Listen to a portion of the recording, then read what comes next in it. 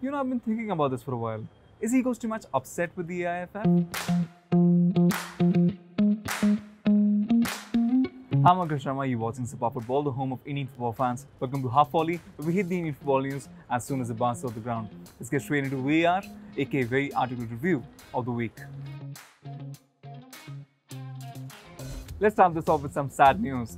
ISL franchisee FC Pune City have now finally shut operations. Wadhavan Group, the group that owned FC Pune City, have sold all the rights and, well, the whole club to Varun Neni and Vijay Maduri, and the club will now shift its operations to Hyderabad. It might be called Hyderabad FC, but the name is still in works. Sad, sad day. This makes FC Pune City the fourth top-tier Indian football club to shut down in Pune. Maybe it's something about Pune. Bharat FC, it happened to them, DSK Shivajins, and then Pune FC as well. But hey, maybe it's just how football is in this country. Sad, sad day. But again, we've got a new franchisee coming in, new owners who are willing to put in a little more money into Indian football, gamble with their money a little, if you want to call it that. The roster of players essentially remains the same, so Hyderabad FC will not have to buy new players if that is something that you were confused about. They will obviously look for better foreign signings. Maybe some will be let go. But I think overall they'll be fine. Coach Phil Brown might also be retained, which is great for them because I think he's a great coach who could do wonderful things in the ISL.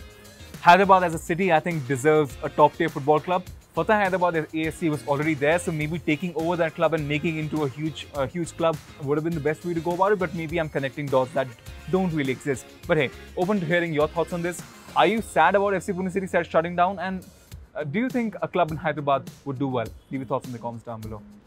Indian national team footballer Amarjeet Singh KM has been ruled out from FIFA World Cup qualifiers against Oman and Qatar, which are set to happen on September 5 and September 10 respectively. This, in my opinion, is a major blow because Amarjeet is someone that Igor Stimac likes quite a lot, and well, the way Indian football team now plays, a lot of it revolves around Amarjeet Singh KM. He's that dynamic centre defensive midfielder who likes to run a lot. He has an unmatched engine in the Indian football team, especially in the midfield. And with Pranay Halder already been released, doesn't really give us too many options in the centre defensive department. Who do we really have now? Vineet Rai and Rainier Fernandez.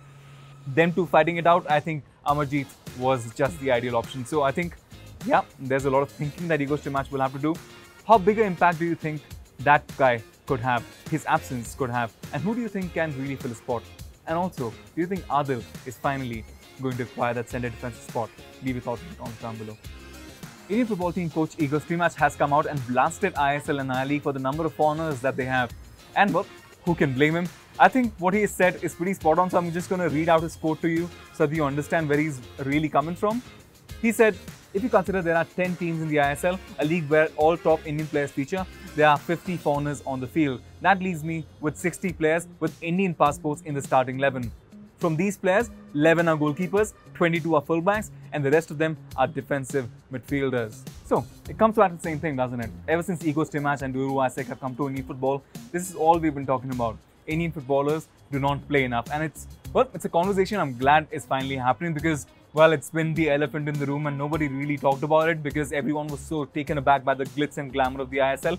But I think it's time to dial back. I think Indian Super League has dialed back quite a lot because I think it's only a well-marketed version of the I-League now. But still, I think bringing down the number of foreigners, increase the quality, but reduce the number of foreigners in the ISL, it'll give opportunities to more young Indian players out there and it'll only do better for the national team. I think the coach is absolutely spot on. I'm slightly surprised by how vocal he's been over the whole thing and how freely he speaks about the issues, which really impresses me. He also kind of proposed a solution to the whole thing, which is something that I and a lot of Indian football fans out there would agree with. We need to speed up and adopt a 3+1 rule, which is an accepted idea of foreign policy for best Asian countries. If we want to get there, we must follow that. Now, we've talked about this on Half Volley in previous episodes, and when I asked you about this, a lot of you, which surprised me quite a lot of you were in favor of having more number of foreigners. While I do think, well, foreigners add a lot in terms of quality, the quantity of foreigners doesn't really help anyone because, well, it's harsh on the budgets for the Indian Super League and I-League teams because, well, they're anyway struggling with money, and then Indian football players do not get enough opportunities. And then there are clubs like ATK and Kerala Blasters who are investing heavily into foreigners, getting in big names, which is great for the game. Yeah, great for their teams, maybe not so much. Good to see the coach finally speaking on this, and well, love to hear your thoughts on this as well. Now let's move to social heat map where we take the best of your comments. We're on SPF. This one is from Naveen Peter. This might come across as a not so popular opinion, but don't think Gurpreet should be awarded this. He's talking about the Arjuna Award here. For that reason, no one from the current setup does, except Chetri. The list of achievers include guys who won accolades at the international stage, and that's not the case with football in India.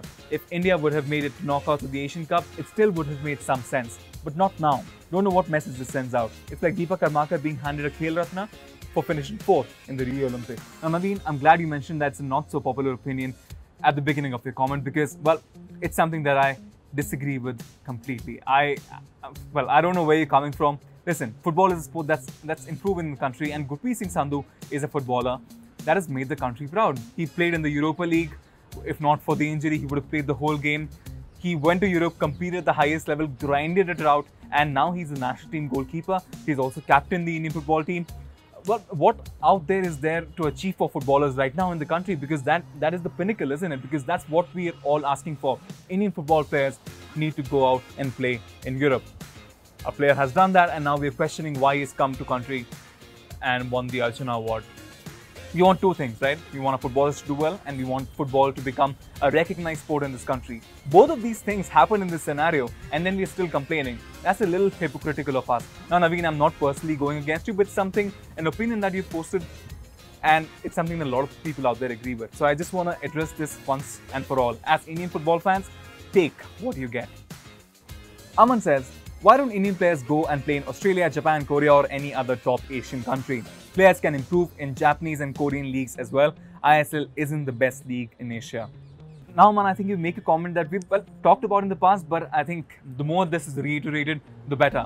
Yes, Indian football players need to play in Asia first before they can make the eventual step. It's funny how it comes right after I talked about a player who has already played in Europe. But again, even playing in leagues like the J League and the A League will be a massive upgrade over where we are playing right now, the Indian football players.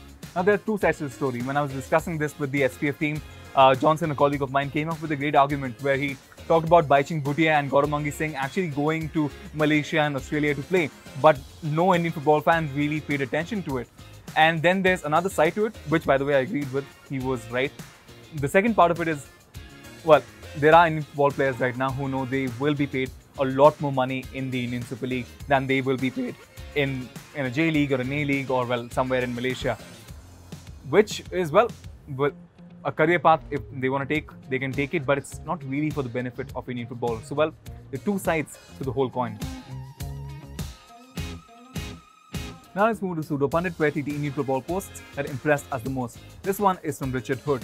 Replicate the Korean and Scottish league models that churn out 35+ league games a season. More for sporting reasons than commercial. They want their top national team players in the best leagues, and the only way to attract attention is to showcase them across a proper calendar of games. So Richard brings us back to exactly where we were. The number of games we play in Indian football. Well, Richard is someone that knows a lot about Indian football. He is one of the few UEFA A license holder coaches in this country and a top contributor to football in this country. So, well, his opinion is always an informed one. So, even he sees the need for a lot more games to be happening. If you look at the number of games that are played in the other leagues in the world, even if they are not major footballing countries, lot of games, they play a lot of games. And not a lot. Like, if you look at a top tier ISL side, how many games do we play? Around 20, 25 tops. Well, that is if you make it to the knockouts and also play the Super Cup. There's a lot of variables that come in, and other teams don't really get to play at all. So the footballers in those teams don't get enough match practice, and that needs to change majorly. Maybe incorporating a Super Cup during the Indian Super League and then having a Durand Cup as a pre-season tournament, and then maybe also having regional tournaments where footballers are encouraged to participate. I think that would solve a lot of issues. So guys, that's it for this episode of Half Volley. I hope you enjoyed it. Till next time, I've been Ankush Sharma. You're watching Superpower Football, the home of Indian football fans. I'll see you in the next video. And guys, please stop asking me about Umit Singh. I don't know where he is.